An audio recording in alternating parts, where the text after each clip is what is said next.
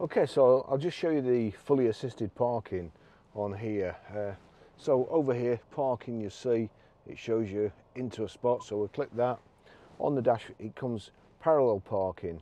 So that's when you go to the curb, all the cars are facing that way, the curb's on your side, and you come into a parallel position.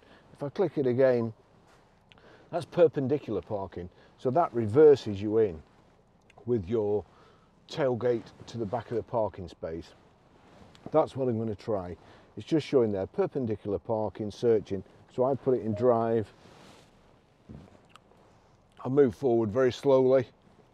There's some very small parking spaces, and we'll just see whether it picks anything up. I think this one should be big enough for the Range Rover to get in. Right, so there's an arrow, drive forward. Tell me to drive forward. So I'm going forward. Now it says stop, release wheel, select reverse, into reverse, and then we go back with an audience, but I'm just covering the brake. There we go, it's showing here. It's saying there, stop, select D, wait. As you can see, it's moving.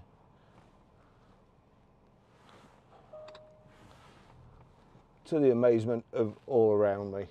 So I'm going back here, he's moved, and then it's just going to straighten me up here. There we go.